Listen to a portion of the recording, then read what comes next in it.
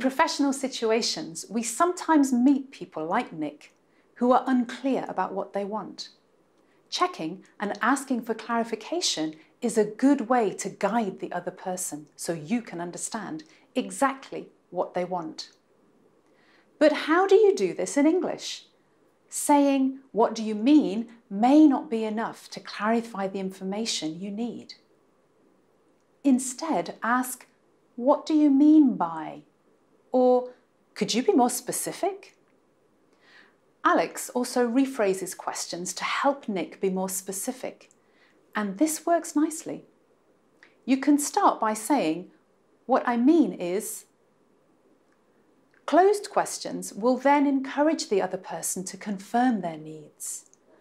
Closed questions will force the other person to answer yes or no, or give a simple, direct answer. Finally, repeating the other person's words and adding the expression, "Is that right?" is useful to ask if you are still unsure. And if you are the speaker, notice the body language of the listener.